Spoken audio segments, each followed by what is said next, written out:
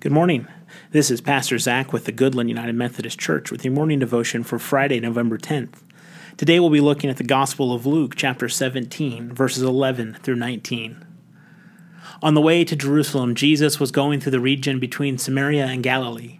As he entered a village, 10 lepers approached him. Keeping their distance, they called out, saying, "Jesus, Master, have mercy on us." When he saw them, he said to them, "Go and show yourselves to the priests." And as they went, they were made clean. Then one of them, when he saw that he was healed, turned back, praising God with a loud voice. He prostrated himself at Jesus' feet and thanked him. And he was a Samaritan.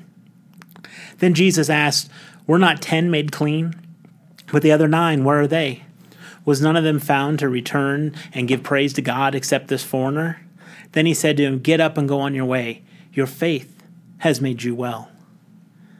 I've always looked towards this story of Jesus cleansing the 10 lepers and use it as a tool to examine my own life on when I am not maybe being thankful enough or not showing that gratitude in the right way to God. This story of these lepers who were banished to the edges of the city, that were isolated from their families and their friends and from community. All they had was one another in their misery and in their disease.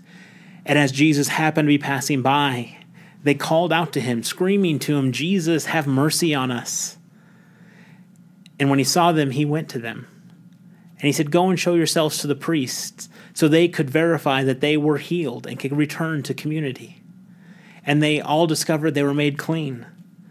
But only one of them thought to go back and thank Jesus and God for the miracle that happened in their lives. You see, often we're willing to reach out when we are at our lowest, when we are in trouble or in pain or in need of comfort from God. We reach out then.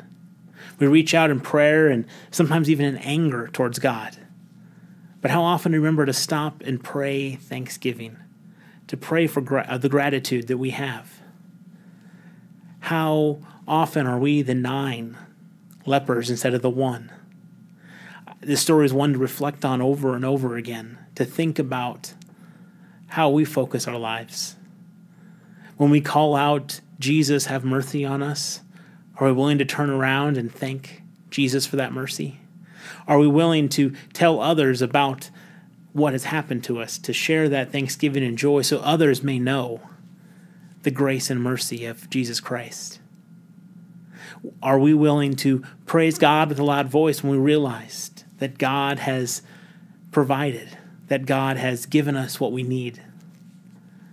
Will we hear from Jesus, "Get up and go on your way. Your faith has made you well"? We hope to see you this Sunday at worship, 10:30 at Goodland United Methodist Church. We are continuing our sermon series through November. The series is called Getting Out of Scarcity. It's all about thinking about abundance and thanksgiving and gratitude versus fear and scarcity and cynicism and greed. We work towards giving thanks to God in all that we have and all that we do. Hope to see you Sunday.